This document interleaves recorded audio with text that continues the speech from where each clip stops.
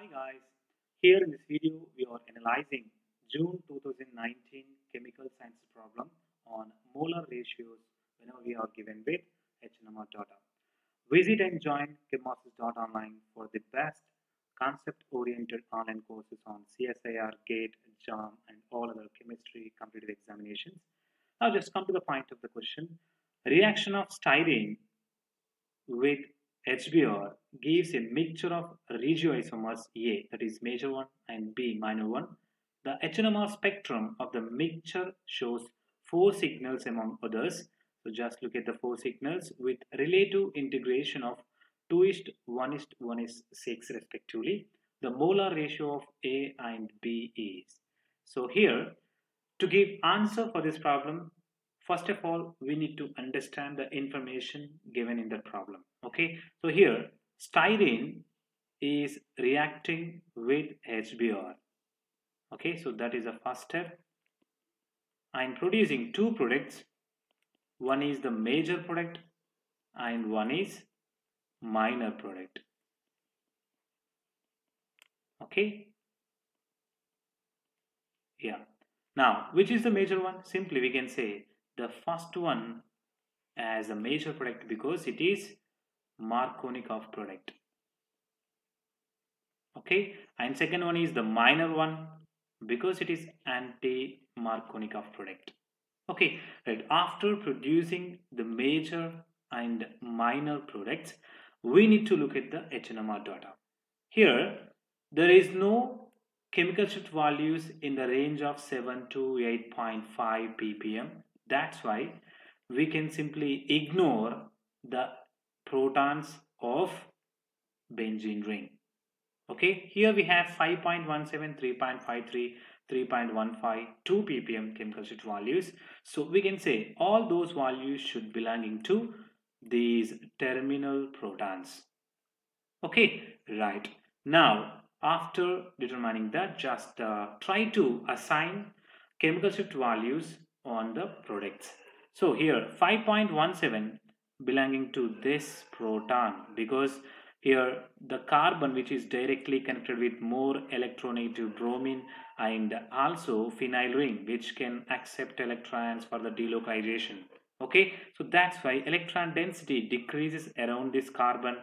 So whenever electron density decreases around that NMR active nuclei, then its chemical shift value increases. So 5.17 must be with this proton only or simply with that CH only. Okay, right. And adjacent CH3 should have 2 ppm value. Okay, right. Now next minor product. So here the CH2 which is directly connected with electronegative bromine should have higher value, we can say 3.53 for it. And whenever the NMR active nuclei are far away from that more electronegative atoms, then chemical shift values decreases further. Okay, so here this CH2 should have 3.15 chemical shift value. Okay, so after predicting chemical shift values on appropriate H-nmr active protons, so just try to take them here. We can say 5.17, right? And next 2 ppm value. And next one for this minor product, we can say 3.53 and 3.15. So this is for major product A and this is for a minor product B. After that, just try to take the integration values. So 5.17 belonging to integration ratio value 2. So just take it 2 here. And then 3.53 with 1.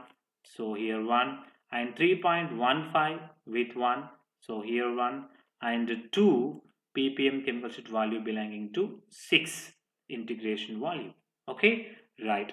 After taking this, now, so we have the formula to find molar ratios here. That is, we can say mx by my. So here just consider x as major product and y as minor product. Okay, so mx by my equals to integration of x by integration of y or simply integration value of x by or intensity value of y. Okay, right.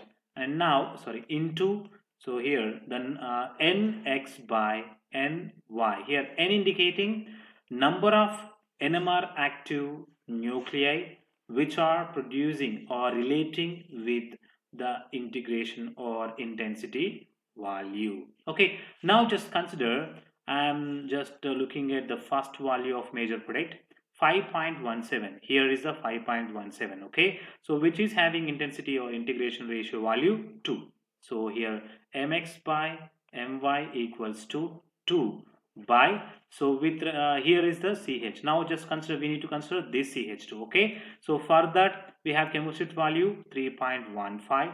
so 3.15 belonging to integration ratio value 1, so just take it 1 here. Now how many number of protons are relating with that 5.17?